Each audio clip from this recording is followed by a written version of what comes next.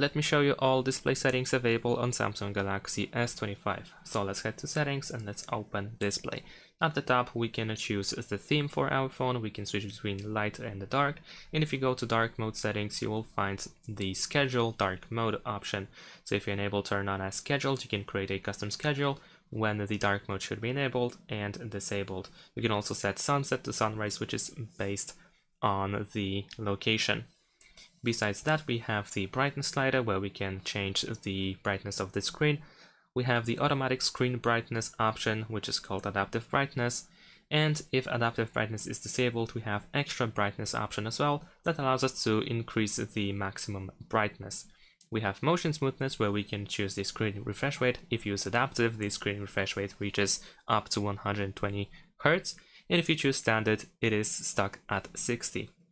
Besides that, we have Eye Comfort Shield, which is the blue light filter which turns your screen orange for your eyes protection. Then we have Adaptive Color Tone, which adjusts colors and white balance based on ambient light conditions to make colors appear more natural in different environments. We also have Screen Mode, where we can adjust the colors on the screen. We can make them more vivid or more natural. In case you want to adjust the white balance, then you can choose vivid option, and here we can move to the left to make it more cool and bluish, or to the right to make it warm. And in advanced settings you can adjust the white balance even more, as well as the vividness. Besides that, we can customize the font by changing its size. If the font supports bold option, then of course we can make the font bold as well. And we can choose the font itself by going to font style. Here we have some font options that we can choose. Then we can also go to screen zoom in order to make the screen smaller or bigger. And we have camera cutout, which allows you to hide the camera cutout in specific apps. By default, all apps are set to auto, so the app itself decides if the camera cutout has to be enabled or disabled. But of course you can adjust that by yourself and choose if you want to show or hide it. We also have screen time mode, where we can choose the inactivity time, after which the screen will turn off. Easy mode allows you to make pretty much everything bigger. As you can see, there's less widgets on the screen, app sizes are increased, and it should be easier to use.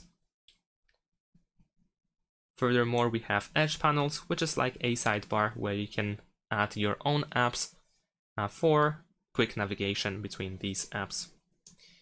And then we also have navigation bar, where we can use buttons or swipe gestures in order to navigate on the phone. We have also more options where we can choose, for instance, the button order, or if you use swipe gestures, you can adjust the gesture sensitivity. Furthermore, we have circle to search, which can be enabled and disabled over here. And in order to use it, if you use buttons, you can press and hold the home button and select the area that you want to search for on the internet. And if you use gestures, you want to press and hold this bar at the bottom of the screen. Now let's go back to display. We have the accidental touch protection as well as touch sensitivity, which the latter one is used for increasing the sensitivity in case the screen protector causes some issues. And we also have the charging information, which can be enabled and disabled over here. This shows battery level and estimated time until full when always on display is off or not shown. And we also have screensaver, where we can choose colors for the screensaver, photo table, photo frame, or photos. Photos can be set by using this gear icon on the right side.